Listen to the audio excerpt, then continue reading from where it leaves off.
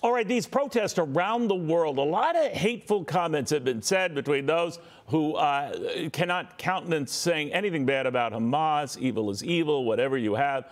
But it's really brought out sometimes the worst in us as a human species all across the globe, to say nothing of college protests and the like, where they go at each other's throats, sometimes quite literally. Enter Sheila Johnson. We had booked her some time ago, and I got to tell you, folks, we could not have gotten better timing for her. She's the author of Walk Through Fire, a memoir of love, loss, and triumphs. Went to Salamander Hotel and Resorts, founder and CEO, business titan in her own right. But she has gone through hell and back. She's obviously one of the most, forget about most successful business women on the planet, most successful business human beings on the planet. But it's that journey that we think is very, very instructive now. Good to have you, Sheila. Thank you for coming. It's a pleasure to be here. Thank you for having me. You know, we were saying during the break briefly about all the hatred out there, you know, Jews who hate Palestinians, Palestinians who hate Jews. It's not across the board. I want to stress that. But you've heard the shouting and everyone, you know, going at each other and the cruelty beyond cruelty. And yet you dealt with the same kind of thing. Exactly. Forget the race stuff growing up and dealing with disappointments with your dad, a husband who cheated on you, a lot of bitterness that could have sidelined you and said, the hell with it. But you didn't succumb to it. So what do you tell people going through this now? I think more than anything, from the very beginning, I had to grow up very quickly, you know, before the age of 16, and dealing with a father who just left suddenly. And back then, you know, women didn't have the rights that they supposedly have now. Yeah. You know, my mother didn't have credit cards, she didn't have a bank account, he wouldn't pay for child support. So there were a lot of lessons that I learned earlier. Including racism, very early Very early racism. So, I mean, what else was I supposed to do? I had to really just try and find a path in life where I was going to fight against all of this. It made me stronger, it really did. And what people don't realize, I moved very early in my life, 13 times, because my father, you talk about racism, one of 8 African-American neurosurgeons in the country, but couldn't practice in white hospitals or on white patients. So they moved us around when it needed to happen. And but from you that, didn't accept it. You didn't accept that. I mean, I love this story. There was one country store you had visited that was displaying the Confederate flag. Yeah. You bought the town. I didn't quite buy the town. But what happened to the flag? I bought the store. Right. It was a gun shop. And I think every time I went into Middleburg, Virginia, I just could not stand what it stood for.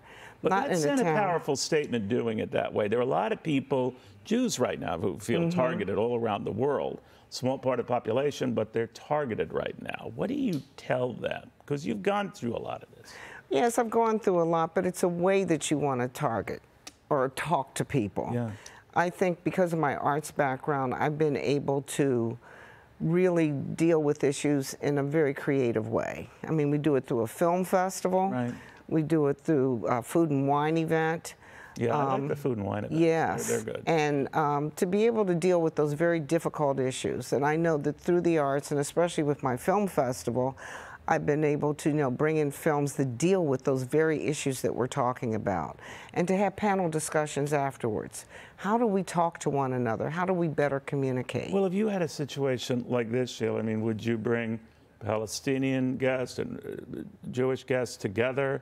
I would. Talk about this, because we don't seem to be doing a lot of that. We have to start communicating with one another. We have to stop fighting with one another. We have to, I mean... But this is beyond talk, right? This is crazy stuff. No, this is crazy stuff, but I still feel as though in my heart of hearts and instinctually that if we were to get together and really talk with one another about our issues, yeah, and stop setting up barriers, it's the only way this world's going to be able to continue.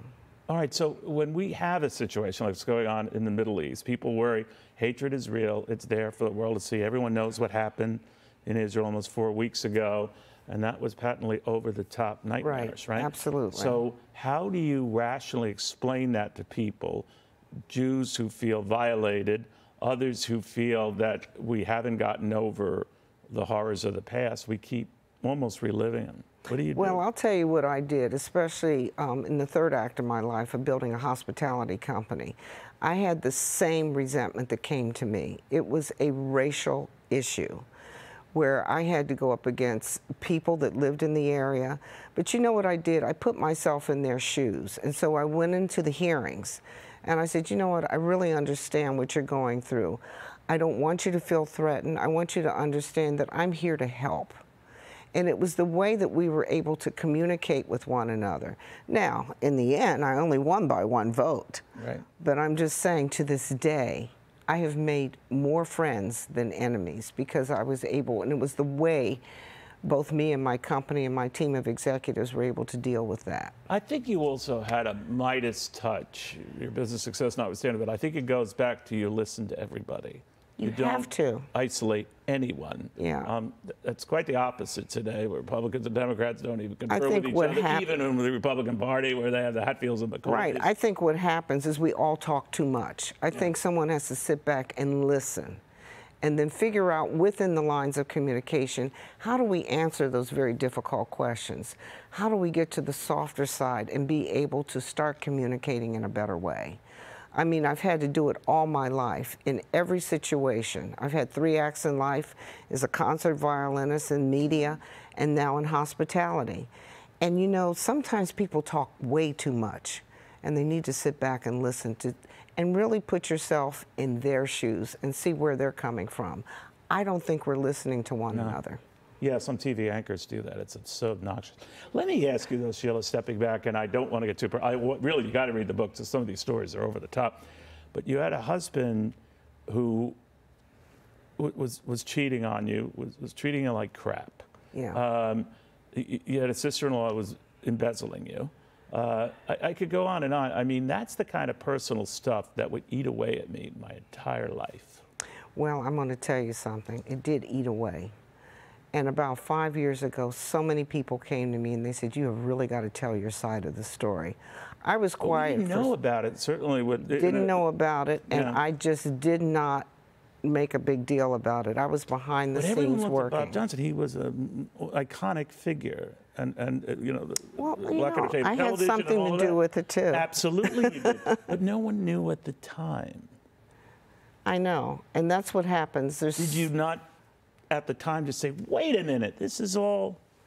There were times that I confronted him, and it escalated to the point where I just said, you know, this is it. We got to sell the company. Yeah. I was fired from the company, you know, and I had put so much work into the company and sweat equity and economic equity into the company. It was just time that I got pushed to the curve, and I had had enough. And it was time for me, I knew it was time that we needed to get out, and it was time for me to start a new life. But they later found out you were the brains behind the operation. You were the smarts. The woman never gets the credit. Right? We never get the credit, Right. but we do put a lot of work behind it. And I'll give him credit. He's smart, too. Right. And I really wanted him to shine. But you were never vindictive about it, which is, by the way, another, which circles back to where we stand now, you know, to be vindictive, rightly so sometimes in these horror times. What do you tell people who feel compelled to do that? Well, see, that's what's going on in these wars. Yeah. Everyone's being vindictive, and when you do that, nobody wins. So it was just a case... Easier said than done. I know it's easier Yeah. said than done, but you know, sometimes we're just going to have to try and figure this out. And I didn't want to be vindictive. I just knew in my heart of hearts that I needed to move on. And then eventually people said, you have got to tell your side of the story. But not being vindictive, see, that would have held me back in my third act in life, Yeah. and I wouldn't have been able to move forward in building a new company. So you don't want to take that toxicity with you, because that then sets boundaries. You can't walk through the doors. There were opportunities that came up in the third act of my life, from buying sports teams, Right. to be able to First really woman help to be involved in it, transform, yeah. yes, to That's what you said. transform. So success is the ultimate revenge. It works, Yeah. but if you carry these grudges with you, you're not going to be able to move forward. No. And that's what's really interesting, because wounds build wisdom. You're right. But see, I come from an Italian family where we hold grudges for decades, and we have no idea why, but we do. Sheila, thank you so much. A very timely reminder. You're Sheila so Johnson, welcome. just a wonderful human being and a wonderful message we all need to hear. Walk Through the Fire, a memoir of love, loss, and triumph. She's experienced it all, and she's living proof that you can come out of a dark time. I think at this time, in this world, in this craziness, we need to hear that. Hey, Sean Hannity here. Hey, click here to subscribe to Fox News YouTube page and catch our hottest interviews and most compelling analysis. You will not get it anywhere else.